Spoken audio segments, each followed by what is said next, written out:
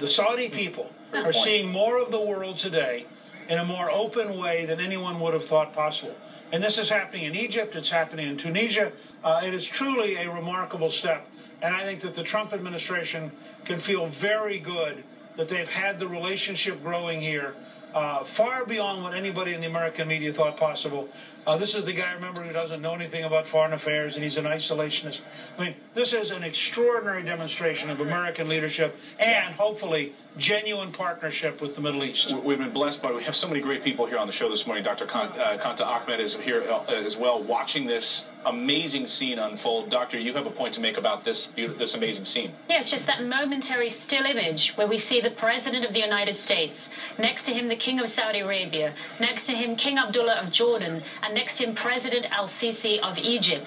That is the center kingpin of Sunni power. They're going to influence the rest of the region. It's phenomenal. And while many things have been said, wonderful counterterrorism center in Saudi Arabia, two things that have changed. There is an enormous swell of political will in the Muslim world, which just was beaten down in the last 8 years. That is new. And also, it's not just Sunni armies and partnerships with these countries, but it's actually going to be the foundational principles of Islam, which all of these leaders can bring to bear in many, many ways. I'm sure that the Saudi Arabian Center to Counterterrorism is going to take a feather out of the cap of Al-Azhar Center, which has been doing that. And they know, like we do here in the United States, countering extremism is not just armies alone. It's also speech, the digital space, forensic digital examinations, silencing the jihadists in the virtual space.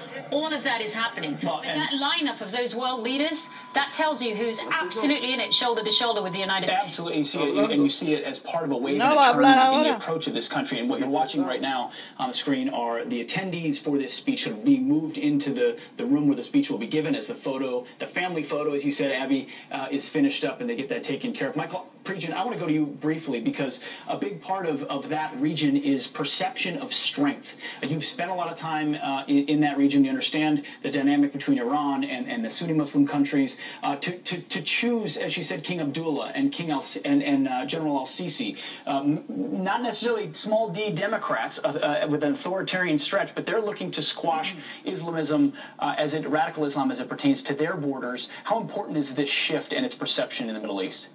Well, the strongest tribe concept, you're watching it. And I agree, to have the president there with King Abdullah, the king of Saudi Arabia, and with also al-Sisi, sends a very strong message. I just want to say one thing about General Mattis. General Mattis got Trump to change his mind on waterboarding. We shouldn't be surprised if he gets Trump to change his mind on what we should do in the Middle East. Trump will defer to experts. Mattis is one of those, and McMaster is one of those, and that should be comforting to a lot of Trump critics. Yeah, so they are now in the speaker's room, as Pete was saying. Once everyone is seated, then the King of Saudi Arabia, Salman, will introduce the president, and then the president will, of course, give that speech that we have been awaiting for some time. Speaker, I want to bring you back into this. You think about the significance of this moment, and I'm thinking back on President Trump.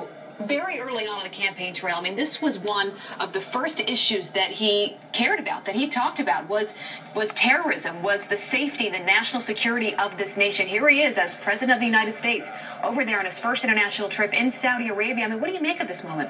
Well, I think this is comparable to President Reagan going to London for his famous Westminster speech, where he outlined the cause of liberty and democracy and set the stage for the defeat of the Soviet Empire. This is a very similar moment. You have the President of the United States surrounded by the largest alliance we've ever seen in the Muslim world, talking and articulating about a practical, realistic idealism that is going to move forward together.